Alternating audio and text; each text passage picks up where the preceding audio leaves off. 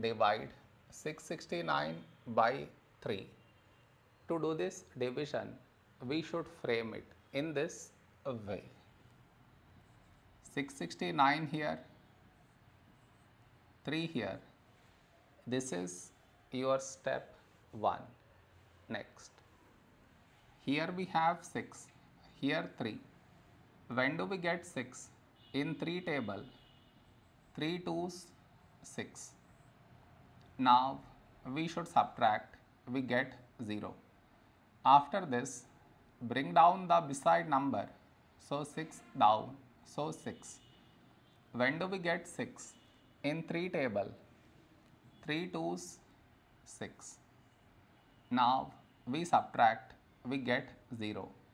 After this, bring down the beside number, so 9 down, so 9. When do we get 9? In 3 table, 3 3's 9.